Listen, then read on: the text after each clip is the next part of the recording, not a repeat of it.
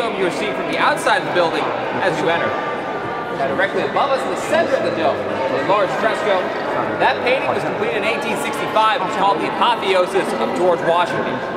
We're going to cover a couple features of this painting, so what I want you to do is examine the outer rim. There you will find a woman carrying an American flag shield and a sword. Sitting directly above the tip of that sword is George Washington. Now Washington will be flanked on either side by two women. The woman blowing a trumpet is Victory in the American Revolution. The second woman you see wearing a cap on her head is Liberty. Holding hands with them, there are a ring of women, a total of 13. Probably against the 13 women above you represent our original states. Now from where we're standing, 58 feet above us, you'll see this three-dimensional ring of paintings that line the interior of the dome. Paintings above us are known as the frieze, and they depict 411 years of American history. Now the frieze was started in 1877. It was completed in 1953. So it took roughly a 75 set of years to complete the series of paintings that you see sitting above us today. Now where we're standing in the room, there's a collection of 8 oil paintings around the perimeter. Now they cover 2 distinct periods of American history. 4 paintings across the room are from the exploration era. And moving from the left-hand side of the room to the right, you have the discovery of the Mississippi River. Columbus' discovery of America. Pilgrim's embarkation to America. And then by the corner wall, you'll have the baptism of Pocahontas. We're sitting right here in another collection of 4 paintings. They come from the Revolutionary period and begin on the far right-hand side.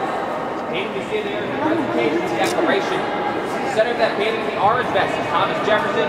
On his left-hand side, the brown suit is the second President of the United States, John Adams. The black suit behind the table is Benjamin Franklin. If you're familiar with this painting, it appears in the back of the $2 bill. You photograph this painting,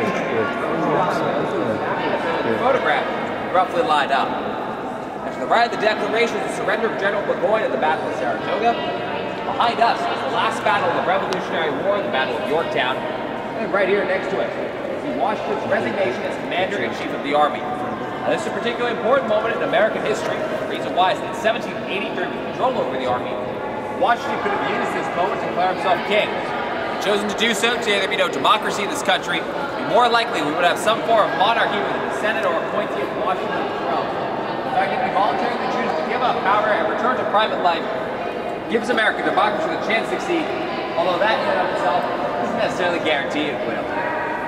So that's a little bit of an overview of the room. Do you have any questions about the rotunda before we head to the next room that we have on tour today?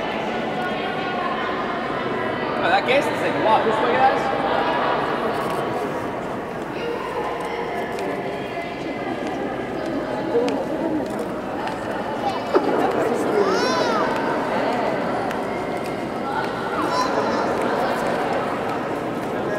I'm going to resist the urge to make a sarcastic comment about never printing photographs.